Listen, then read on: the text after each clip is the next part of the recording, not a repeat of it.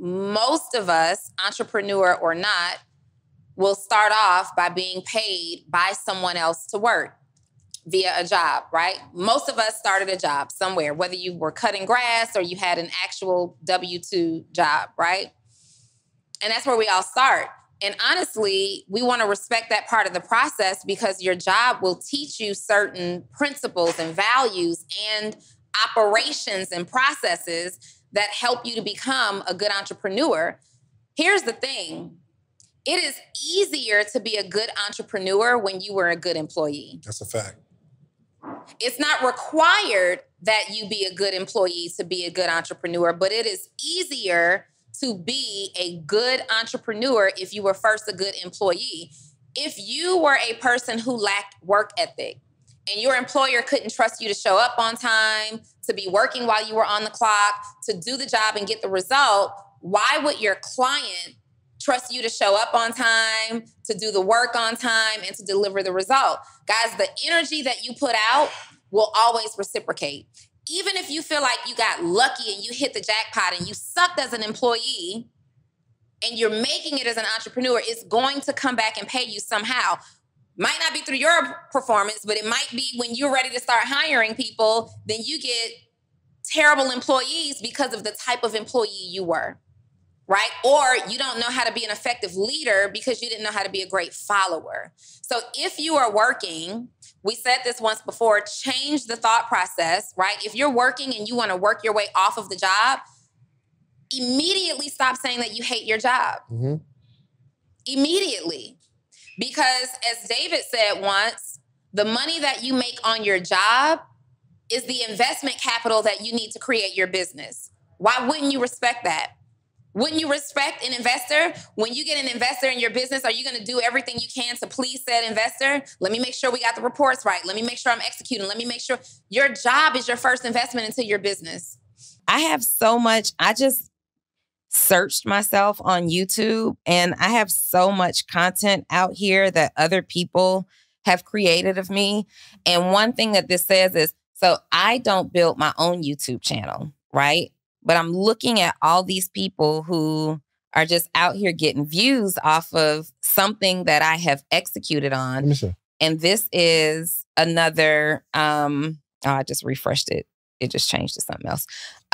This is a note to say, maximize on your own gifts and talents. Mm-hmm. Maximize on your own skill set. When you are out here doing things. You look crazy in this video. That is... Look at you. Where are you getting them glasses from?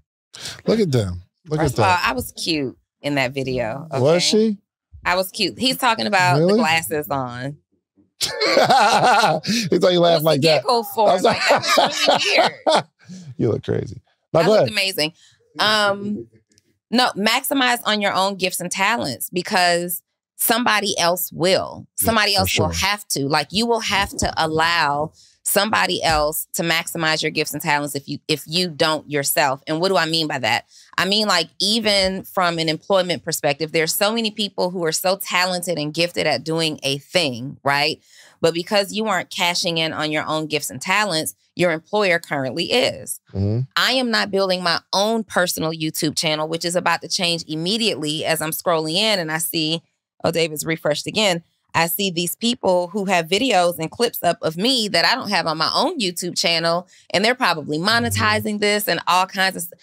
Focus on and hone in on your skills and your talents. So I became full-time as an entrepreneur. I have been trying my hand at different ventures since I was 17 years old. But when I had my first real success and became full-time as an entrepreneur, it was in 2014. And I remember at that time, I was just really rebuilding as a result of like going through the 2008 to 2010 economic crash, right? So at this time, You went through that? Absolutely. I went through that. Like, I lost everything. Lost my house, lost my car. You was in like the real estate. I was in real estate and I lost everything, right? And so my mom was gracious enough to allow me to live with her. Well, my mom still lived in my childhood home. And at this time, it's 10 beyond. The house was built in, say, 1987. So now the house needs like some plumbing and it needs a new roof and some things happen down in the basement.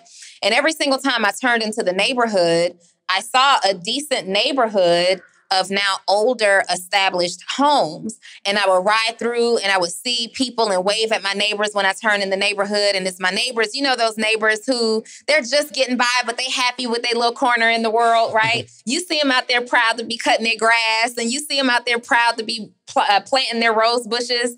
And I would just always say, that's not what I want.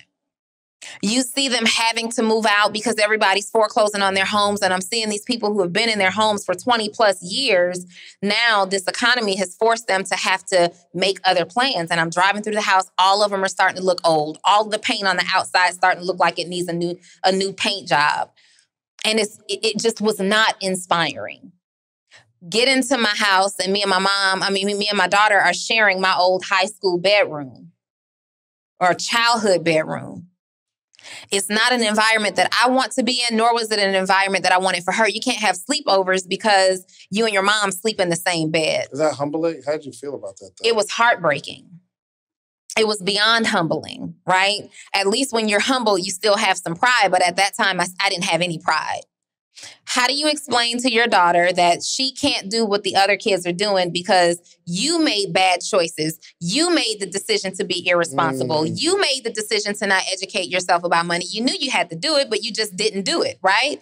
So I had to tell her all those times, you know, how do you lay in the bed with your daughter who's starting to grow a body and she doesn't have the space to like explore herself and things like that. So I became... Yo, I'm sorry, real quick, because I can imagine... I remember there were certain reasons I couldn't get stuff growing up because I didn't do well in school or I had bad grades. But imagine your child doing everything that they're supposed to do. They're getting good grades in school and they still can't. They still can't, right? And I got tired, David, of having to make up games for her to understand, like, oh, we're going to play this game and we're going to do this. And I got tired of having to sell her on the idea that we're so close. We do everything together. She loves me. You know, I got tired. This is how it was. This is because there was no other choice. And even when this was happening around 2013, now fast forward 2013, I'm back making six figures again, but I was still attached to that trauma of having lost everything. So I was not yet on my own. I was scared to go out and get another place. I found comfort in my mom's house. We could afford this small mortgage. Like we could afford this lifestyle.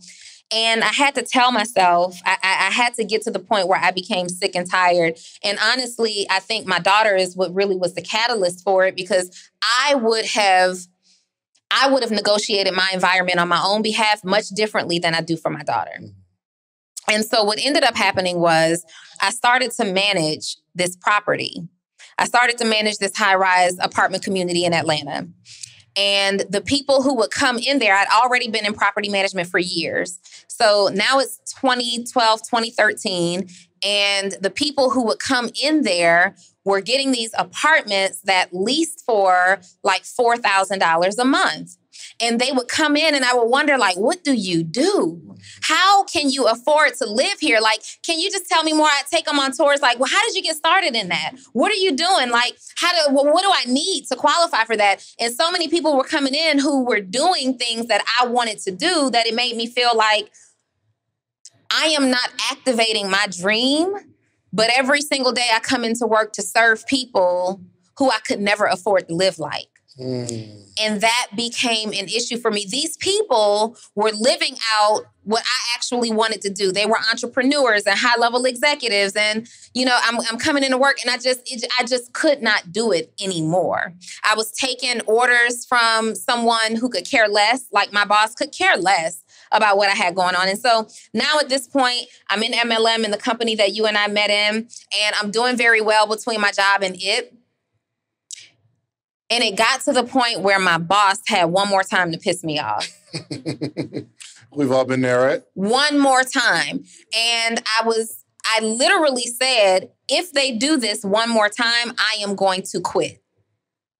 They did it one more time. But before I quit, I started a business. I started a property management company, leveraging my job to build my company, right? Now I'm still living at home in my mom's house in, College Park, Georgia, where I had grown up, but things have now changed in College Park, Georgia, the area that I lived in. And I decided that what the final straw for me and what changed was I wanted to live in the building that I managed. And we had an employee program. Long story short, my boss denied me for the unit. He did not hold me to the same criteria that the Caucasian women were able, the people who reported to me were able to get units in the building, 2 of them. But then the criteria changed when it was my turn to get units in the building. So I said, you know what? I make enough money. I am going to walk away from this. So that building that I once managed and was treated poorly in, I quit my job and I moved into the building on my own. And I turned around and it became a goal of mine to make the people who mistreated me now have to serve me.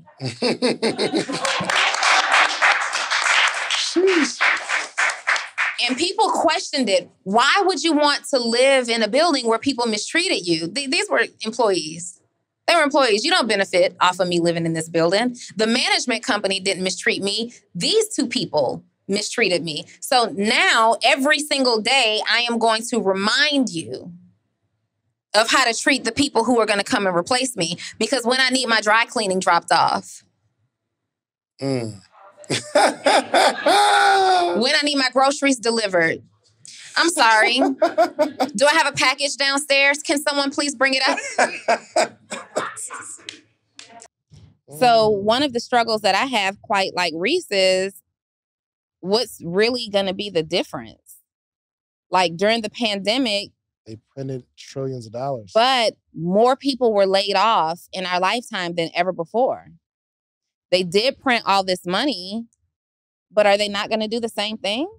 No, they can't pop, and I'm saying it like with absolute certainty. Yeah, like I'm an analyst.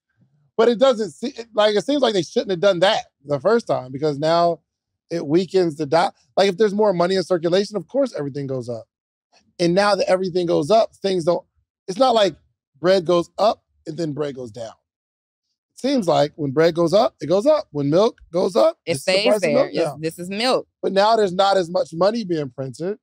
So the people who were, in that situation before, now they just have to pay more for the things that they need. So I think, especially for entrepreneurs, this is probably going to be a season where we have to really, we have to enter a season of collaboration, right? Like, how can we support each other through the economy? And just, for people who are not entrepreneurs or people who don't have consistent incomes yet, as an entrepreneur, this is your time to really, really, really analyze where you are in your life right now. Like, what expenses can you cut back on? Like, don't wait for the recession to come.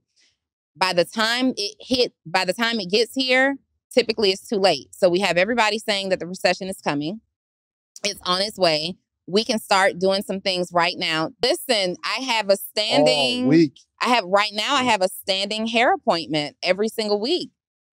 Maybe I need to get back and go to the beauty supply store and stock up on some shampoo and conditioner. Like, or hats. Like, these are things that we have to start doing right now. But I think that the person who's going to be the most set apart, though, to surviving this pandemic is the person who seeks information. Recession. Oh, did I say pandemic? Recession. Is the person who starts to seek information now to figure out how you can make money on your own. Because whether they're printing more money or not, people still have money. People still have money. The economy is still going to move, and people still have money to invest in spending themselves. How do you enter an industry that's needed? Meaning, still pay us for coaching, okay? Yeah, still get your coaching and your education. Like, if this is a need for you. So, as an entrepreneur, if you're only selling, things that, I don't know, something, if you're only selling these things as an entrepreneur, this might not get you through the pandemic or through the recession because this is not attached to a need. What can you do instead that absolutely is attached to a need? So during the recession times, I know a lot of people are affected with their mental health. So are you someone right now who maybe you're working a job and one of your strong suits is helping people out with their mental health? This might be your time to shine. As an entrepreneur, people suffer from like weight loss, weight gain, whatever the case may be. This might be your time to shine. Depression, this might be your time to shine. Accountability, this might be your time to shine. Like start thinking in those directions and figure something out. Most people who are successful at a thing, you're successful at it because you're skilled at that one thing. And then I know, just speaking from my own experience, the stress factors really come in when you're focused on trying to do the parts that you're not good at, right? Especially when you're in the beginning and you don't have the money maybe to invest in the people who are good at the vision or the systems or the technical stuff, whatever it is. And you're that one person show and you're having to think about it, right? Like you design dresses, you sew them, you put them together, but how they're going to get on the models, I don't want to think about that, right? How I'm going to get all of this press, I don't want to think about that. So we have to, and this is really why building community is so important, because you have all these crazy entrepreneurs in one environment, and outside of this environment, people think that your dreams are crazy or they're too big or you'll never get stuff done. You match with the right person who is the right talent, and then you're the right technical person, or you're the right marketer, or you're the right operation. Magic begins to happen. Think of a number in your head. How much do you think it would cost for me, a pretty successful entrepreneur, to coach you every single day, to give you all of the game? I'm talking about every day for an entire year, Monday through Friday. I'm on a virtual call teaching you how I've done the things that I've done, and me updating you every single day in real time on all the business moves that I'm making, all the negotiations that I'm in, everything that I'm doing before I actually do it. How much you think? And let's say Monday through Friday, and then on Thursdays we do a Q&A where not only do you get a chance to ask your questions and get them answered, but you get to hear the answer from a whole community, hundreds of other people on a call, and you get their answers that are going to help you too. What do you think? And once or twice a year, get together, free conference that we all get to come to, and you get to meet all these people that you see virtually. How much do you think that would cost every single year? 10,000? Not even close. It would probably be closer to 100,000, because it's just, my time is valuable, and to give you the sauce that's going to help you make millions, I'd have to charge you at least 100,000. But what I've done is created a community where you get the advantage of learning how to become an entrepreneur. You get to network with hundreds of entrepreneurs every single day. You got a community that keeps you inspired and excited. You will read a book club with us every single day. We'll also have an event where we come together once or twice a year for free. We do all of that for $399 for the year. Go ask somebody. I've got receipts of things that I built over the last decade, okay? I am willing to coach you. $399 for the year. Listen, go to themorningmeetup.com or click the link in this video. Let's get back to the episode, but keep in mind, I want to coach you. Let's get started. I never knocked anybody's teeth out. You tried. But I was never afraid to fight. You ever tried? All right, okay. No, because teeth will bust your nose. I was never afraid to fight, right? And I was never afraid to assert myself into a situation. Like, I was the person who would protect my friends. If I'm coming through, leave it alone, because Donnie gonna do something real ignorant, right? And it was cute back then to be that person, because nobody expected it from me. As I began to grow into different environments, you would see how unattractive it was to be the woman who's always on go. Always on go. I'm going to tell that MFer off and yada, yada, yada. Nobody wants to be around that person. And so I had to make the decision to grow. Right. But in full transparency, growth doesn't mean perfect. Because I almost yanked somebody across the counter on our way here to Houston. He had to literally drag me off away from this woman. Growth doesn't mean perfect, Facts. right?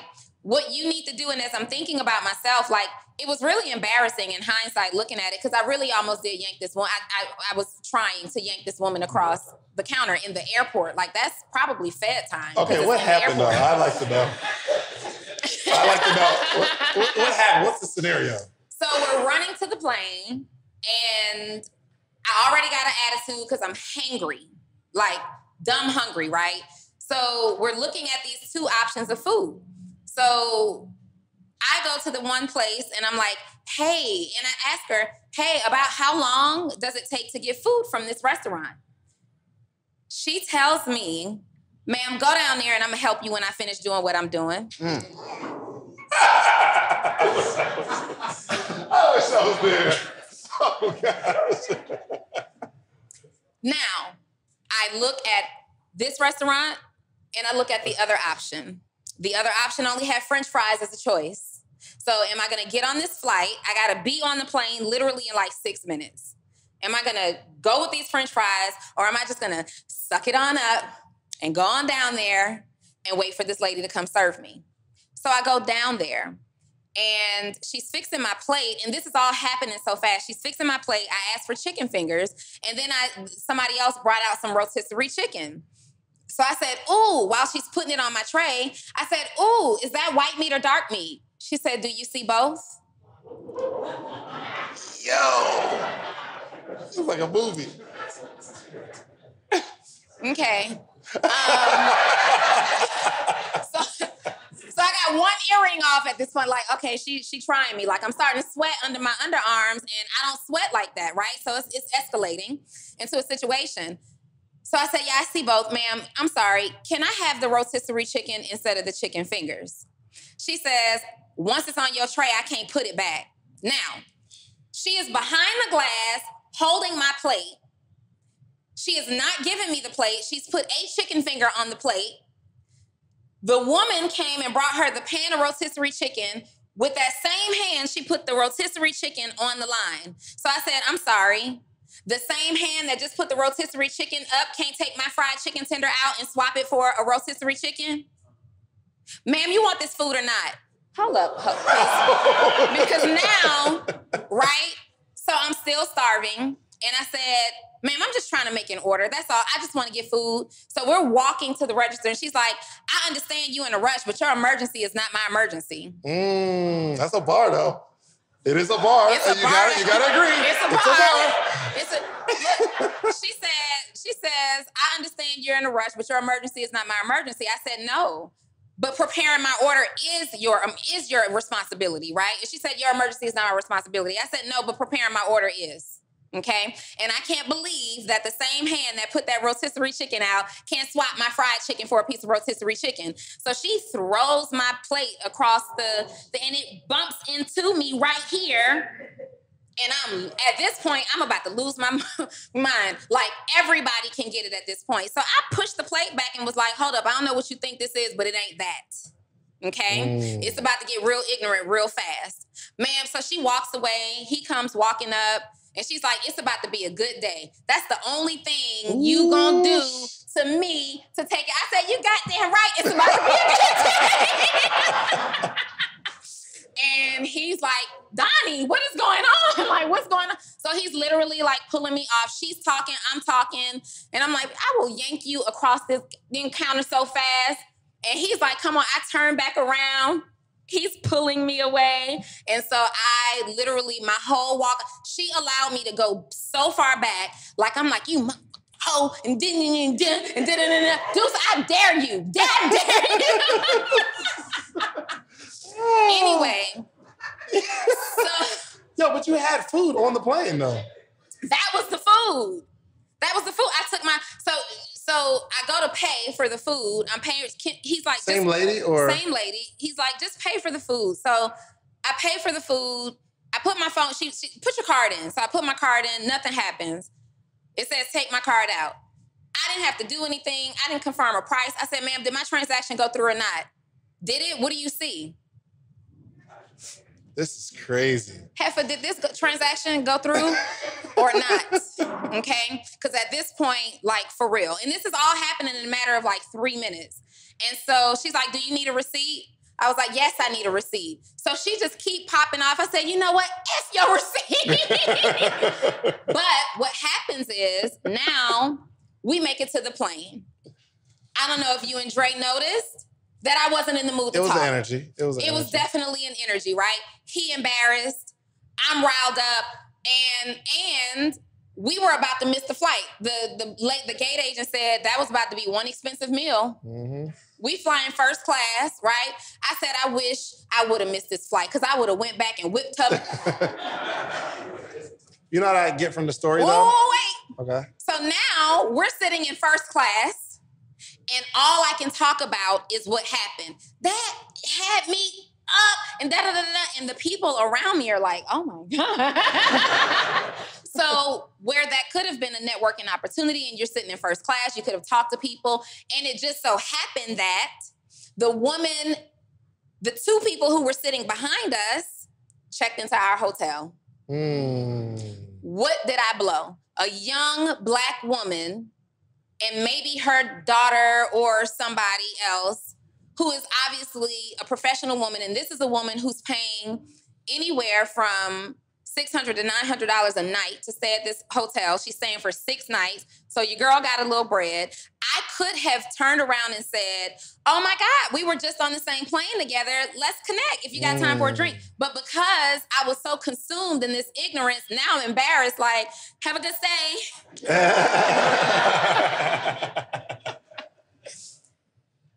How many opportunities have you blown just being who you are? And this is for everybody. Check this though. Here's what, and sometimes we may not connect it, but I think it all rooted from the pattern of being late. Oh, it did. In the event that you had a little more time, you'd be like, oh, we'll just take this one and we'll sit there and we'll chill and... Can I say something? Please. You trying to take my bar? You feel me? Like, I just had a point. So I was ready because I knew I was... Where you going? I was ready. That story got her on fire already. Where you think you going? I was so ready. I was on time. I had my bags packed. He comes. He's late. He lollygagging at the barbershop, right? He's lollygagging at the barbershop. I needed to go get a Fenty Beauty eyebrow pencil. And so now I'm livid because I'm like, yo, I don't have time to stop at Sephora and get me some food. I didn't even want to eat in the airport, okay? I wanted to go to another restaurant and grab me some food. So I'm proud of myself. David and them gonna be proud. Like, we're on time. I wanted to beat him to the gate personally, right? I wanted to beat him to the gate. He says, oh, we got enough time. We're going to go to Sephora. And I said, we don't have time to go to Sephora. We're going to be late. I'm not trying to be running through the airport. Like, we got just enough time at this point to get there, park comfortably, and walk through the airport. We can go. We can do it. We can do it. We can do it. I still feel like... It wasn't me being late, though. However, you could have went to Sephora the day before. You knew you needed it. Couldn't. Why couldn't you? Because I was super busy. And he's about to bring up a text where I said... Hello? Is this on? Can y'all hear me? I don't need you to go to Sephora for me because I asked to go to Sephora on her behalf before the airport. Right. I don't need you to go to Sephora with me. I'd rather you just come back here to go out and get other stuff on that way. So she told me, I don't need you to go to Sephora. Because he had taken so long at the barbershop. And to be clear, hold on, let me ask you. Up front, I'll go on your behalf. Let me ask you, are you typically late places? Never. Never? I'm sorry I'm being involved When we double date, though. I'm holding you accountable. When we double date, both of y'all are always late. I was late because of her. Okay. All right, so here's the thing. I'm always late. Okay. All right, so... Yo, you for sure.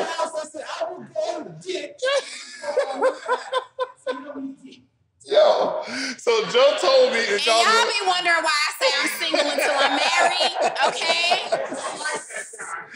I love them. All right, so check this out.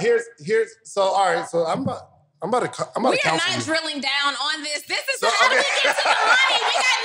We got notes. We do got notes. However, moral of the story, there is some pattern that you have that's affecting so many different areas of your life, and you've had it for, you can sit down, man, I'm sorry. You've had it for so long that you don't even realize that it has tentacles. Yeah. Because I'm constantly late, this one time that I was ready, like an hour and a half early, he assumed I got time because she always late. Mm-hmm. Usually when we're trying to be or when we need to be consistent at something, it's because we want a result that's different than a result that we've already got. Mm-hmm. So we had to be tired of not ranking on the podcast charts. So what do? We become more and more and more consistent, put out really dope content, and now we're ranked on the podcast charts. And now we don't want to be ranked where we are on the podcast charts. We want to rank a little higher. So you're more and more and more. Same thing like with weight or with building a business. You have to decide. You have to get mad, right? You got to get really mad. I used to do this training called MAD, and it's make a decision. And it's around, MAD is an acronym for make a decision. Like people get mad just to focus on a point that leaves you staying the same or worse, when really the better way to channel that anger is to get mad enough to make a decision that's going to change a thing about you. And the truth of the matter is there's nothing that you can accomplish great without consistency. Nope. The truth of the matter is the only thing that you can truly accomplish with the lack of consistency is staying the same.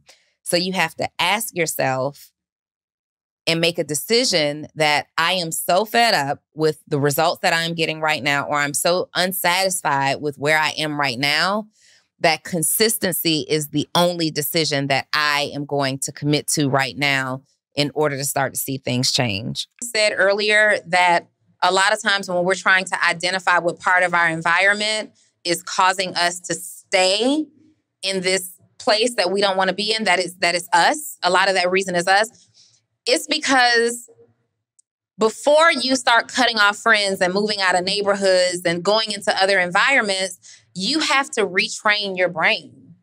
You have to start feeding your brain and your body better information, better thoughts. It's auto-suggestion. It's self-auto-suggestion, right? So when I start my day, which I do start my day every single day with meditation and affirmations, like it's really difficult to get out of the bed and be angry. How many people ever woke up just out of the bed, you mad already?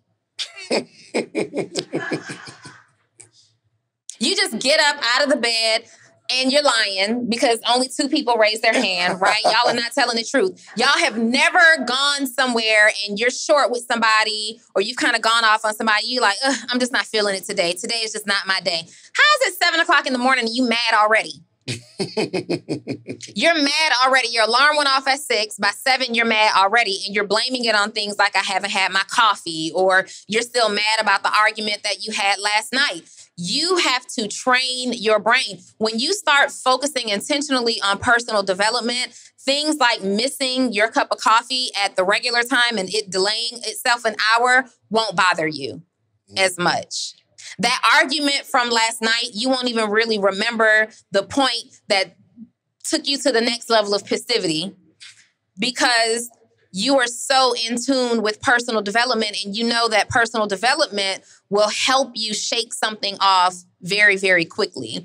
If you are not reading a book, listen to a book. If you're not listening to the book, watch the documentary. Stay tuned into the Social Proof podcast because this is, in our day and age, this is a huge personal development resource. A huge, all we talk about on this podcast is success. But let me tell you something. The success typically doesn't come until you make room for it. Explain that. So it's about environment, right? A successful environment. I'm not talking about physical environment, but the environment for success. Have you created the environment for success? Number one, so many of us want to make it out of the hood or make it out of our current situations that we haven't decided what we want to do. How are we going to do it? Okay, I want to get out of the hood, but how am I going to do it? I want to change my life, but what vehicle am I going to use to do it? Right? So that's vision. Do you have a vision? Have you established a vision? You want to make it out of the hood, but what exactly does that look like? Does that mean make it to the neighborhood next door to the hood? Does that mean make it to the other side of town? Are your neighbors now multicultural? Are you in an upper class African-American neighborhood? What exactly does that look like? Right? I knew that when I moved to a different environment, it was important for me to be in a mixed cultural environment because I have now worked with all kinds of people, and I wanted my daughter, who was in a predominantly Black neighborhood all her life, I wanted her to understand how to work with other people and navigate those kind of relationships and friendships. So what's the vision that you have? And what does it look like? When you close your eyes, what do you see yourself driving? Maybe that's not even important to you. Maybe what you drive isn't important. The other thing that was important to me, Shans, when I moved from the South Side was having access to quality food. Having access to quality food was hugely important to me because every time I got off my exit, there was a Popeyes and a Chick-fil-A and a Wendy's, but there was no Fresh Market. Is that when you develop your taste for churches? She loves churches. It's crazy. She's the bougiest person, but loves churches. For chicken. the record, It's I do wild. not eat Church's chicken, but I do have a craving. Let me just, environment, okay? Environment. Clear it up. Because whenever I go to the E-complex, my choice is Church's chicken or something else full of, salt and You know sodium. what? If somebody was editing this, it would say, yo, I do not eat Church's chicken. And then they'll cut to the part where it says, when I go to the E-complex, my choice is Church's chicken. So you got to watch the editors. what happens is, because I spend so much time there when I'm there, the only thing, you've been there, the only thing is a dang on Church's chicken, and I go and get a biscuit. Do you eat Church's Just chicken for or you do clarity, not? I eat biscuits from the establishment called Church's. I do not eat chicken from Church's chicken, all right? So environment. Stay focused on, we're never going to professionals. sponsor this episode. We're professionals. We're never going to sponsor the podcast. We don't want Church's chicken to You sponsor. do. No, we don't. They're going to give you unlimited church. No. The second thing for me was having access to quality food. Like, my daughter had such picky eating habits at that time, and I realized that being a younger mom, and growing up, the quick, easy thing to do was to stop at McDonald's and get her the chicken nuggets just to hush her up. Well, there were no other options. I could drive up to the McDonald's. I didn't have to get out of the car. Otherwise, I got to get out the car, go to Publix, pick through the salad that's halfway ran down. So I wanted some better choices in terms of food. And then I also needed to see people around me who were successful. I couldn't keep seeing people standing on the corners selling their bodies. I couldn't keep seeing the neighborhood dope boys. Like, I just can't. I know how it makes me feel, and it didn't make me feel like I wanted to be that person. It made me feel horrible for that person, and how dare I have these big dreams when there are people who are living like this. So I just needed to get in an environment where I saw success every single day. I saw it. Then, what's your plan for it? So you've got your vision, and you understand what it is. You know what your life should look like. You may not know how you're going to get it. It's not important. Somebody write down, it's about who, not how. Who, not how. And that's a book. I would actually get that book. Morning Meetup. We're reading that. Right? Who, not we're how. about to read it. Yeah. Who, not how. It's really important. When you read this book, you're going to have a shift in perspective because we stay stuck on the how so long. Well, how am I going to do this? How am I going to get the money? How am I going to get the building? How am I going to start the website? I have no tech experience. How? When really, why are you worried about how when there are a bunch of who's out there who are proficient in building the website? Who's out there who can introduce you to the building that will give you access with the Second Chance program? Who's out there who are understanding about how to access other people's money? Like, we stay so focused and centered on the how. You have to choose success for yourself. And the reason we stay so stuck, one of the reasons we stay so stuck is because we haven't really chosen success. We want to be successful, just like you want to be married, but you haven't chosen a spouse. You got to choose the success and start showing up for that. Paint the picture of the person, the man or the woman that you choose to be. What do you drive? What kind of clothes are you wearing? What kind of stores do you shop in? What does your hair look like? What do your children wear? What kind of clothes do they wear? But all you need really is 12 months. And I hate to say all you need because it's so insensitive, right? To people who are like, all I need is this month, let alone 12. But seriously, all you need is 12 months. Where can we get 12 months worth of this of living expenses? Okay, I'm in a different position. No, well, so I have living expenses and then I have expenses. So like that, like the payroll. Well, yeah. Is a whole... It's a whole different deal. So you have to when I'm thinking about me and how to survive, I'm thinking about my business are my living expenses. Like all of that. Like my rent, my mom's mortgage, my daughter's stuff, my business. I have to think about all of that. And then now as an employer, you're in a situation, because we're both employers at this point, we're in situations where we got people who are depending on us throughout a recession. And Joe look me in my eyes when you say that. You got to make some decisions. So as an employer, as an entrepreneur who's also an employer, you also have to make some decisions. And now is the time to start thinking about it and having these conversations, because one, you don't want to be in a position where your team is afraid because they don't know what to think and then they're leaving and you don't have the infrastructure now that you need to continue to build your business. Don't worry, guys. I got y'all for the next year and a half. But at the same time, you still have to run a business and provide for yourself. So do you now have to start looking at and saying, can I cut back? Like there are companies who will go and say, hey, we got to do some cutbacks financially. Like would you guys rather we do layoffs and some of you are safe at your current salary, or would you rather share the burden of the recession and we cut back on what each person is paid? I would 100% love to just be talent right now. Yeah. But I can't find anybody that like can take me and be like, come up with something, just an amazing idea and be able to execute. Mm-hmm. So you're also operating as your own visionary. Yeah, right now. Mm-hmm. Right now. But I don't want to. I'd rather lean into one. I'd rather focus on being dope. Yeah, but you are a born visionary. And people who are born visionaries never stop leaning into their imagination of things that can happen. True. You're always going to think about ideas. I'm always going to think about ideas. And you just so happen to be the talent. And the key to that is to find the executors. Find those people who can take your vision now and allow you to be the talent in it. Because you only have to communicate the vision one time to the right team. And then you sit and be the talent. And then everybody else are in the details of making it happen.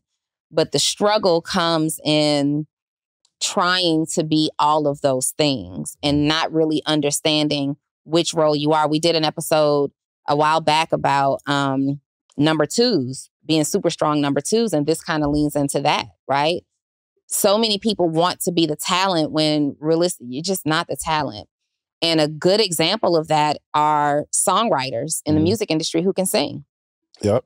You can sing. You're behind off, but there's something about you that's not putting you in, and you're chasing the dream of being a singer. You believe that your talent is being the singer, but the record producers and the artists believe that your talent is actually just in writing the songs. Like, we get it. You're pretty, but you're missing personality, or you got personality, but you're missing the look that we're looking for, or whatever it is. So miscalculating what the talent actually is and trying so hard. And you hear about these stories all the time. Man, I was trying to be an artist and I was in the studio demoing songs, and then such and such artist walked in and was like, yo, let me get that. And then you end up being a songwriter and you thrive.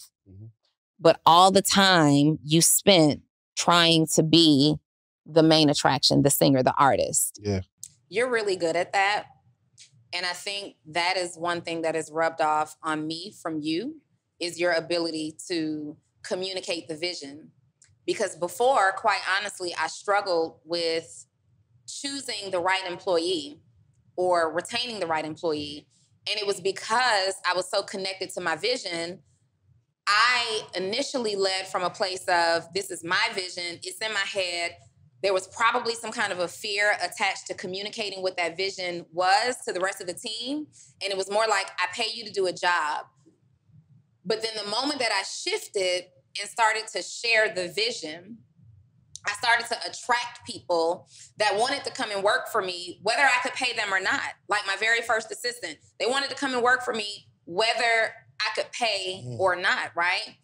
And so that's something too, if you're in a place as an entrepreneur or as a CEO and you're struggling with team, you're struggling with people staying, you're struggling with people liking you and not being about money, because we hear it all the time.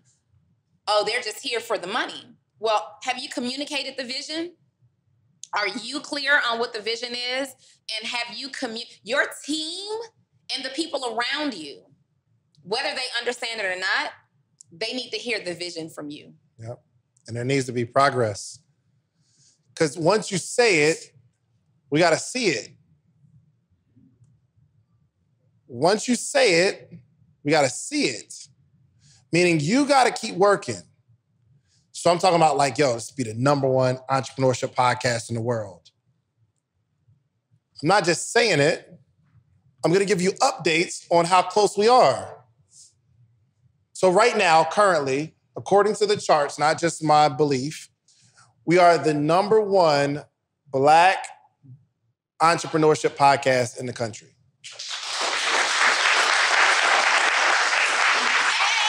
So I'm looking at the charts. I'm not Roxy too, but she gave a couple standing ovations today. That's what's up. But I'm looking at the charts.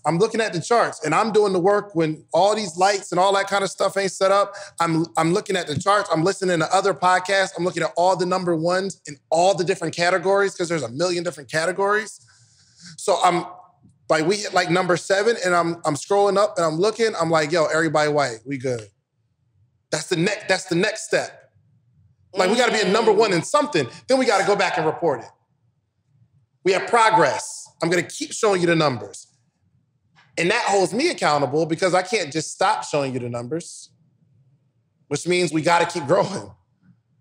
But some of you are so afraid to tell somebody because you're afraid to commit. I'm going all the way with this thing. You go all in. Like, you got to hold yourself accountable.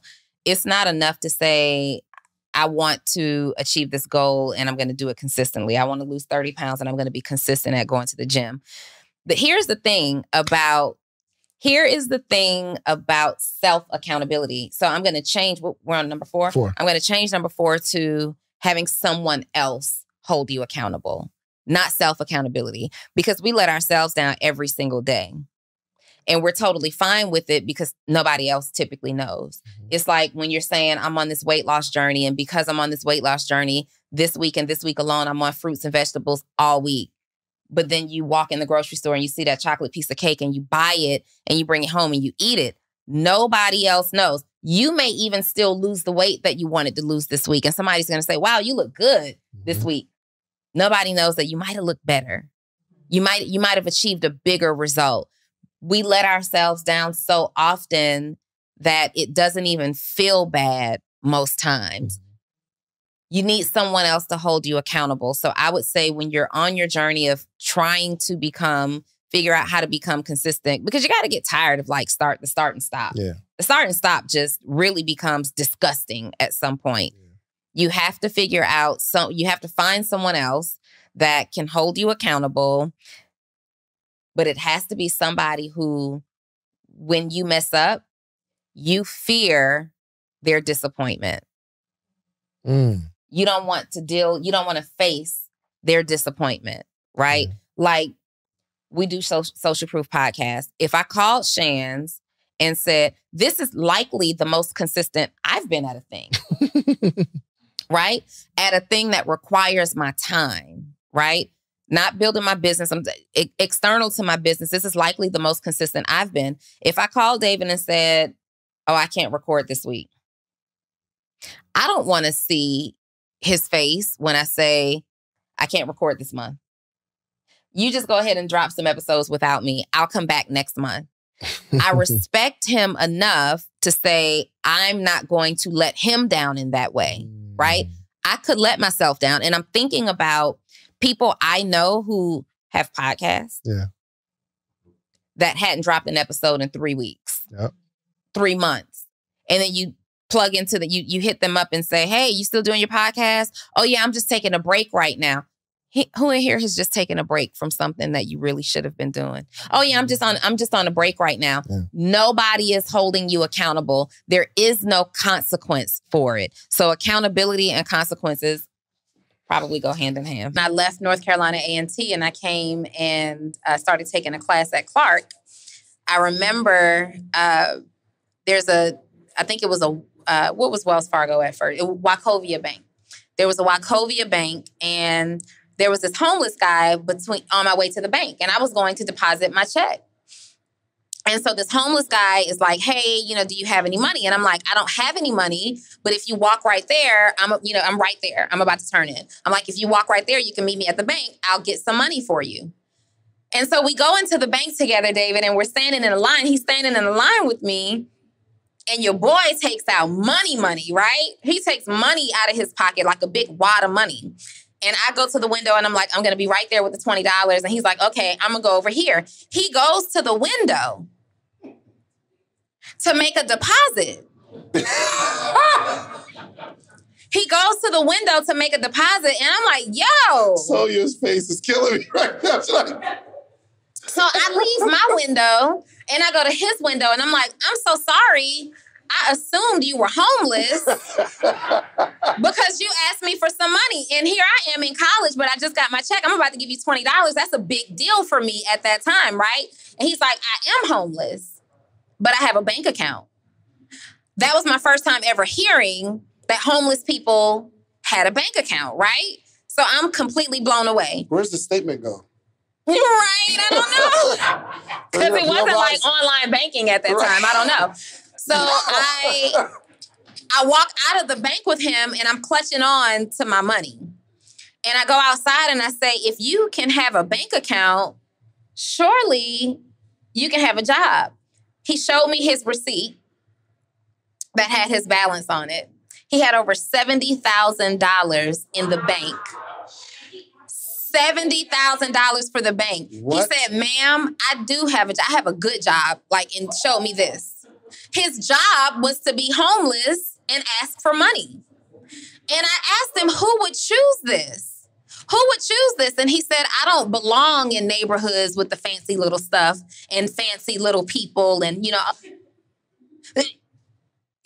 70 grand in the bank and you right here off the expressway? Yeah, and I'm like, sir, I can't give you $20. You better off than me.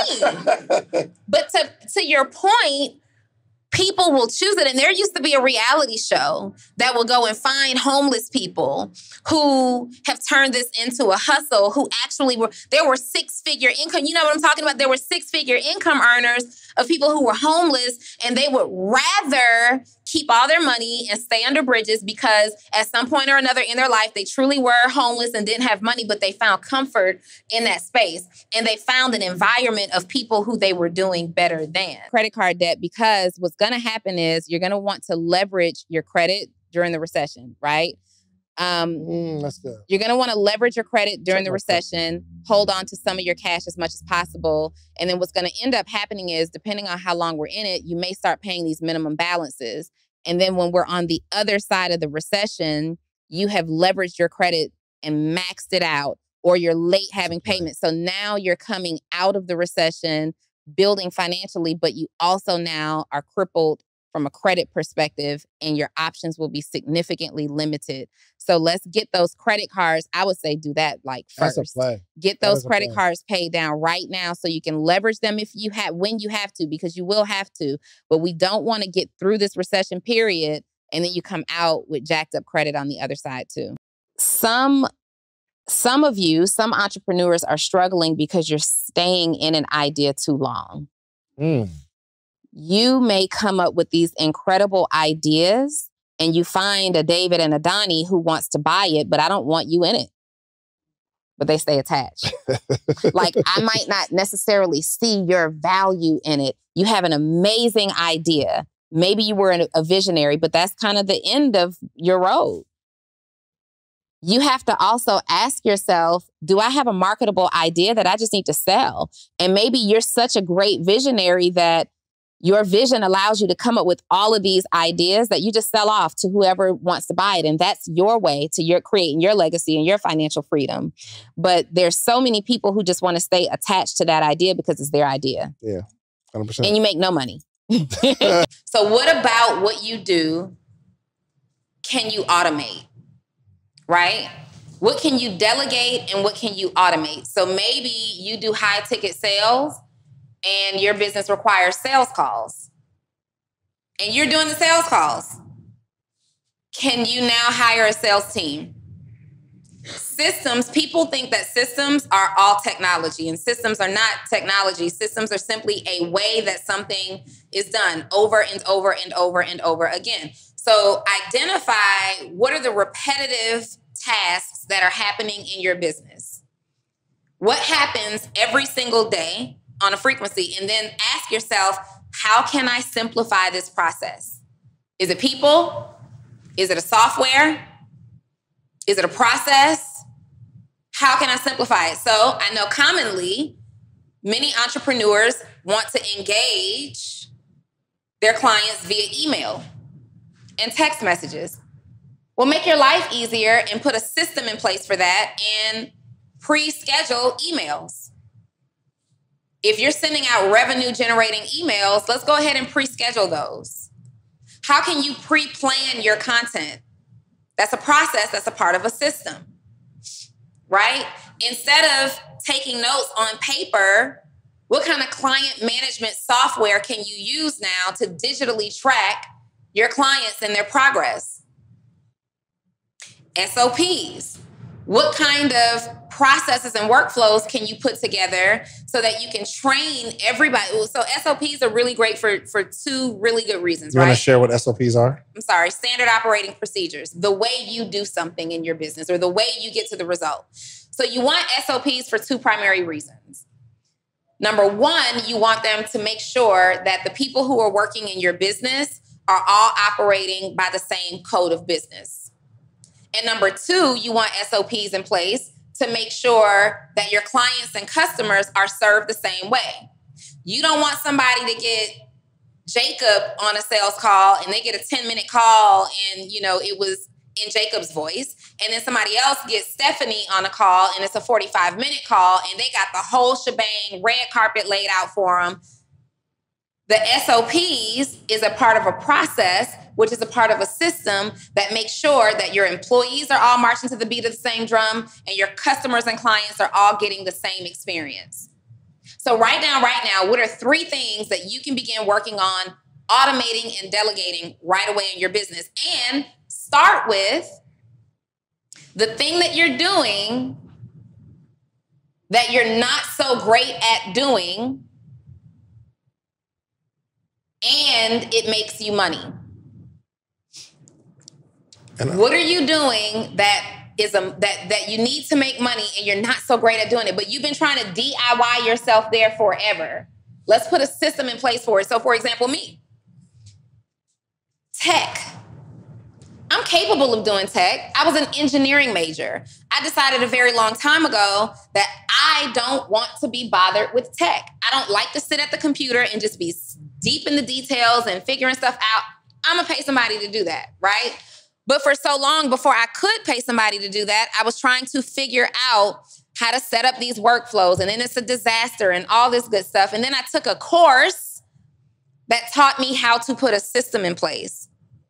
I got coaching from someone that taught me how to put certain systems in place. Tech was important, and it was the first thing that I delegated and automated because without my sales funnels and without my landing pages, I don't have a way to communicate my message. I don't have a way for people to go and do business with me, right? So that's something. Maybe you're taking payments via Cash App. Oh, just Cash App me, PayPal me. No. Let's put a system in place. How can you collect money like a professional But not only are you collecting money, you're collecting data, because when you're using like a Stripe or however you're getting paid, Square, whatever it is, they're collecting your customer data. They're collecting names, emails, phone numbers, locations. You're getting so much more data. It's a growth task. It's a responsibility that you have to make sure that you have a good system in place for accepting payment. Team meetings, that's a system. Your team isn't operating to your beat. They don't know what's going on. You're constantly texting everybody individually. No, routine and regular team meetings. That is a system that you have in place in your business. We're entertained by the foolishness and we're not clear with what we actually want. Have you asked for what it is that you actually want? Like, have you literally said, I want the 6-figure business, or I want the 7-figure business doing X, Y, and Z? So many people are still at work saying they don't want a job, but they're looking for and preparing for their promotion. That went over your head. See, I was never, the 2% raise at my job when I worked didn't bother me. I'm not going to be here long enough to get it. Clap that.